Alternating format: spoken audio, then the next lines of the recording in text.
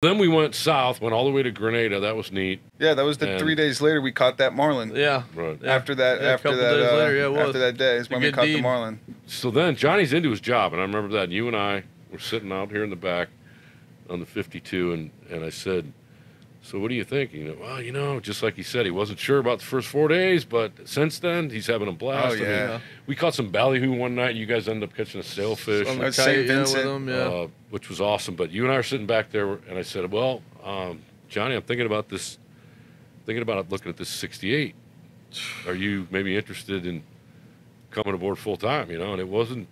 You were instant, man. I mean, Oh, yeah. I don't even think I let you about finish your last word. And I was like, yes. I was like, what about the small motors, And I've never met his brother, but I feel like I know him through these guys. And the one time I heard him listen, and he said, if I didn't have a kid, that would be me out there.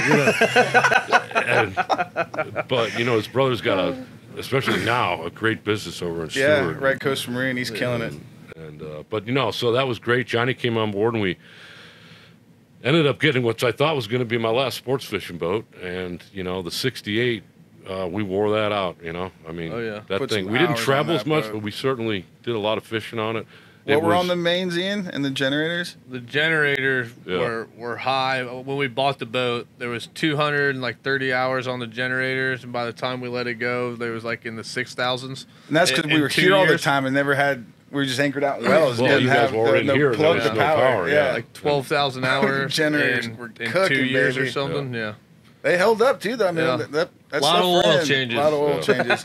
and then, it's hard to. We had that boat for a couple years, and I actually sold that boat for $100,000 less than I paid for it, which was good timing.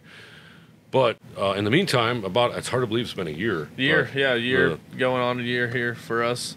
The Gigi got struck by lightning and just fried everything. So we literally had to tow her back to Fort Lauderdale. And we moved on to the frigate. And the 68 walls started closing in on me. And Things were tight. Things were a little tight. And I kind of said to Ian, God, we were seeing the 80s on the market. Let's go look. About 30 seconds later, Ian's got one picked out. And I think, this isn't the boat, but we were looking at a couple of them. We looked at a convertible, Looked at a convertible, and I've always said my whole life I'd never buy in a closed bridge. And this thing happened to be, it was over at Larry's place, wasn't it? At Admiral's Cove, Admiral's Cove. And first of all, it had an orange stripe around it. Nobody liked it. It's still there because we all love it now.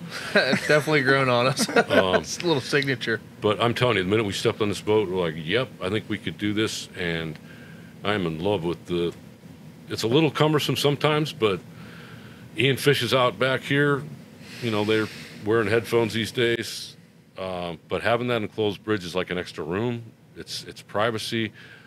Ian slept up there if we're overloaded. Yeah. It's actually awesome. super comfortable Yeah, up it there, is. too. The It's AC nice, cranks. Awesome in weather. Yeah. We've realized that a couple times. Yeah, it's I mean, nice when we're going we back and definitely forth love all it the now. time. It was weird at first, just kind of like, the view you have now, it's a little more tighter than having the convertible and stuff. You're kind of locked in there. So it took a little while to get used to it. Like the rock and rolling's even a little different without, when you're inside, other than being kind of outside, there's always a difference. But it, like, after a couple rough days of crossings, it was like, this thing is everything. Yeah. This is the money, because It's you're still getting salty as hell in the convertible. Even though you got your isinglass up, it's like what is it? The wagon, Volkswagen effect. Yeah. So it's super nice. So that's kind of our brief little history. Let's talk some fishing stories. Yeah.